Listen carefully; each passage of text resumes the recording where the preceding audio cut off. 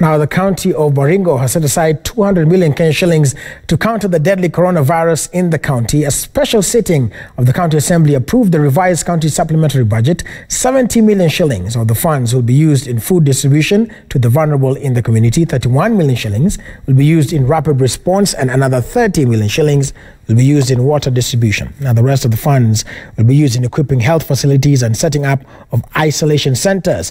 Baringo Assembly Speaker David Kiplagat lauded the MCAs who were on recess but found time to avail themselves to pass the bill, which will go a long way in combating the deadly disease.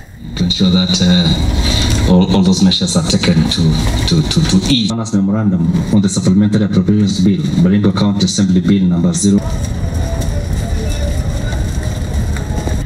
We took 31 million for response team, for response team from the department and other agencies or other people who will be responsible for the response. That is moving around, educating people, giving out some things and the rest. We should have food reserve. So we have set aside 70 million for food, and then we also voted in 99 million for water support supply.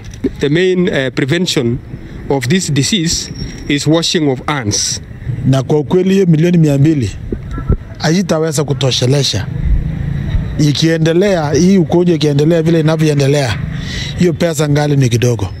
So wito wangu kubwa ni kwamba kwa serikali kuu kwamba tuko na pesa, tumesaidiwa na World Bank bilioni 6, tuko na bilioni 7.4 ambaye zimeweza kutolewa na Central Bank, waweze kuona kwamba wameweza kusupport counties kwa hizo pesa.